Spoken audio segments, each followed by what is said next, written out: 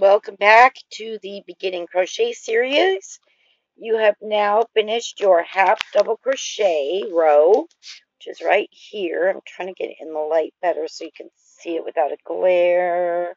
There you go, kind of, sort of ish. That's what they look like. So we're at the end of the row.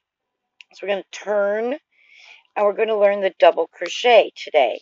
So you're going to yarn over from back to front and you're going to chain 3. So there's 1. My hands are sweaty, sorry about that. There's 2, and now there's 3. And we are not going to count this one as a double crochet. Sometimes you do, but we're not going to. So you're going to yarn over from back to front, and you're going to insert it into this very first half double crochet through both top loops. See? Yarn over, back to front, pull the loop through, yarn over, back to front, pull through 2 loops, yarn over, pull through 2 loops. And there you go. There's your double crochet. And see how it's a little bit taller than the half double crochets here. See that? And you are on the right side of the fabric, by the way. So we're going to yarn over. We're going from back to front. Put through the top 2 loops of the half double crochet. Yarn over, back to front. Pull through the loop. Yarn over, back to front. Pull through 2. Yarn over, pull through 2. And you're going to continue that all the way down. Make sure you always go through both of those 2 loops. You can see them on your hook there, right there, like that. Yarn over, back to front, pull through, yarn over, back to front, pull through, yarn over, back to front, pull through. And you're going to do that all the way down the row to the very end. And I am going to show you the very last row here, or very last stitch of the row, because I failed to do that on the other ones. So I'm going to do that this time. So bear with me. We'll just crochet along here together. I might be going a little bit faster than I was, so I will try to slow down here for you. Yarn over, insert your hook through the 2 loops, yarn over, pull through, yarn over, pull through 2, yarn over, pull through 2, and that's a double crochet. See how pretty they are? I love double crochet. I think my favorite stitch, though, is the half double, because I could just whip right along on it, and I like the looks of it myself, but we need to learn the double crochet as well, so that's what we're doing here.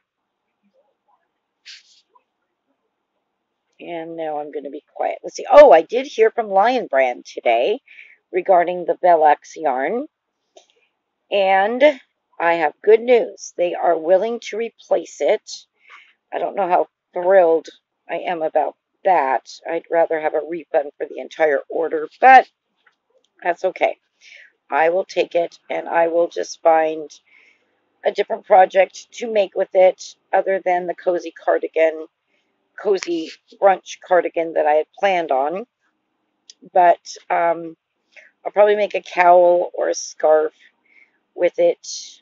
I'm not sure, but I was happy to hear from them so quickly with the holiday being involved there, and the fact that they are willing to make it right is super fabulous. So my faith is restored.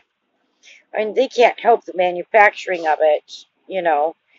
I did send them a photo of it, and I also sent them a link to my video review, so they can actually get further information from that as well. Okay, let's see here.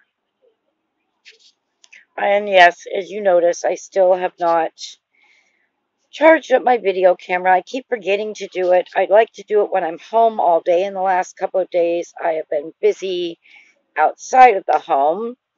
I've not had a chance to do it. I just have an issue with charging things other than my phone or my tablet when I'm away. I don't have an issue charging those. I don't know why, but I don't. But other electronics, I like to be home when they're charging. We're almost to the end here, folks, of this row. And I want to show you that very last stitch because I failed to do that on the other videos, and I apologize for that.